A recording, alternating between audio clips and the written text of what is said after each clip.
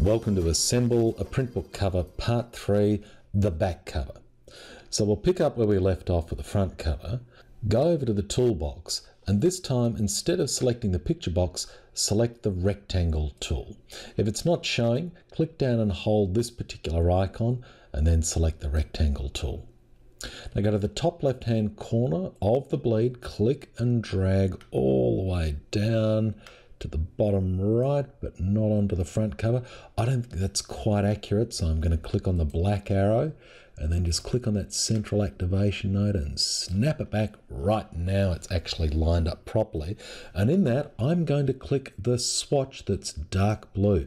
You might not like dark blue. I'm going to use it now just for a back cover color. And let's now work on a couple of picture boxes that I'm going to put in there.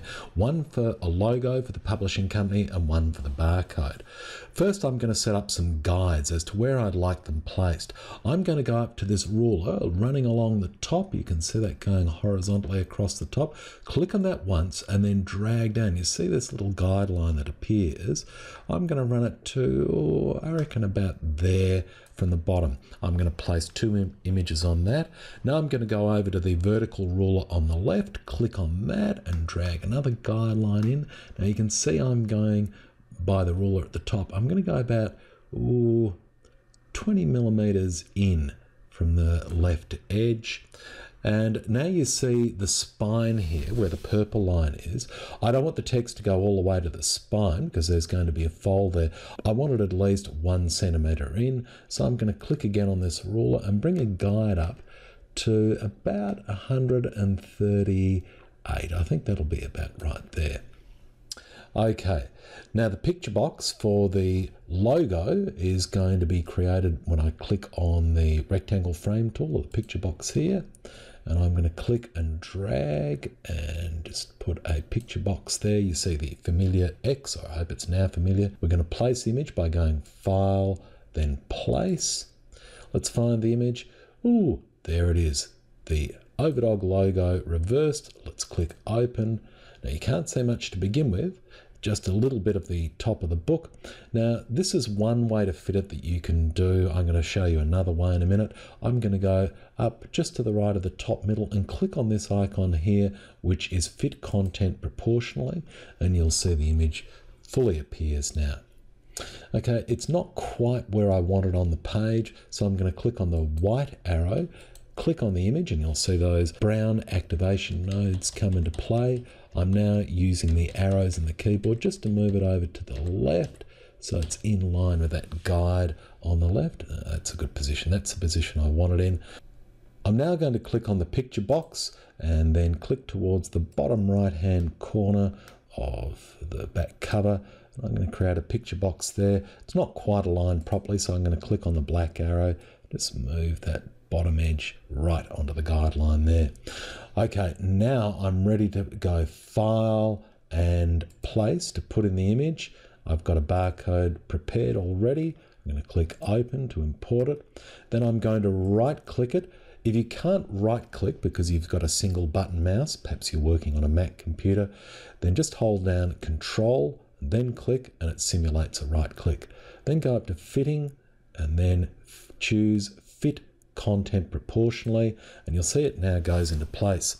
Notice there's a little mini barcode to the right of the main barcode. You don't have to have this, but if you're selling a book internationally, it's good to have this little barcode, and it says what the price is. However, I always just use the figures 90000. That stands for no fixed price, so you don't actually have to fix a price around the world. It varies from country to country.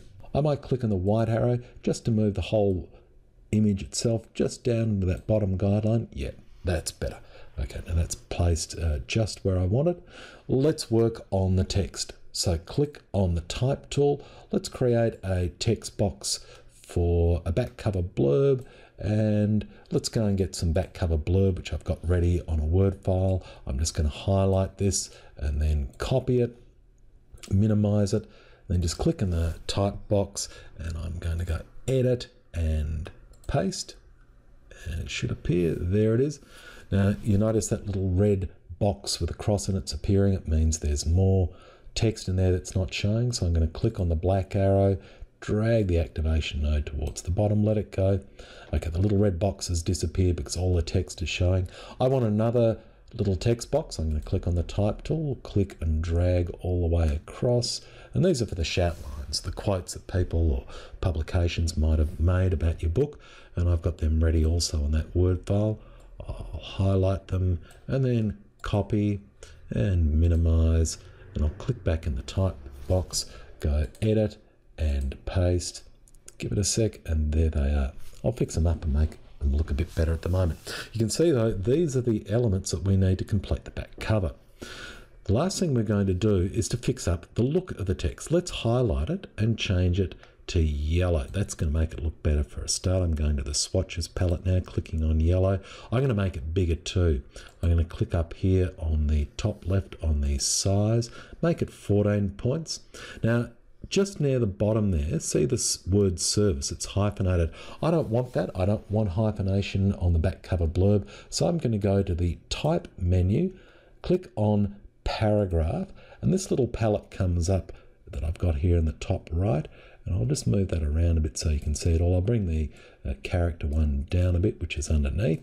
Now the paragraph one has a little checkbox in the bottom left corner called hyphenate. Uncheck it and watch the hyphenation disappear.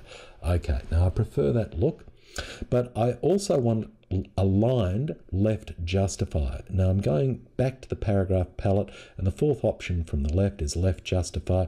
Right, that looks a bit better now. I think it looks a bit better. The one thing that I don't quite like is the spacing between paragraphs. So still on this paragraph palette, I'm going to go to this option down here, which is about increasing the space underneath the paragraphs. Watch what happens when I click it. Okay, 1 millimeter, 2 millimeters, 3 millimeters, maybe 4. Okay, now even though a little bit of the text has disappeared, I'm going to fix that up by going to the black arrow, just clicking on the text box and dragging it, and it's just a little bit more and it's all there. All right, well that's not bad. So I'll better do something similar to the shout lines. I'll leave them at 12 point. I do want to get rid of the hyphenation. Maybe I won't put the left justified. I'll just leave them at left. You might not like that, but I'll just do it for variation's sake. I'm going to go to the swatch palette, click on paper so they're white. I will increase the spacing between the paragraph lines. I tell you what, this time I'll use space before the paragraph. I'm just going to click and 3 millimeters between. Yep, that's not too bad at all. Perhaps you might like to see it without all these lines all over the place. Go down to the bottom of the toolbox and click on the very bottom icon, click and hold, and see the option preview, click on that. Now you can see it without all those lines everywhere, and it now does look a little bit more like a real book. Don't forget to click save by going file and save. And now we're ready to put on the spine, text and logo to finish off the cover. Thank you for watching, and please remember to comment, like or subscribe if you'd like to view more videos about indie book publishing.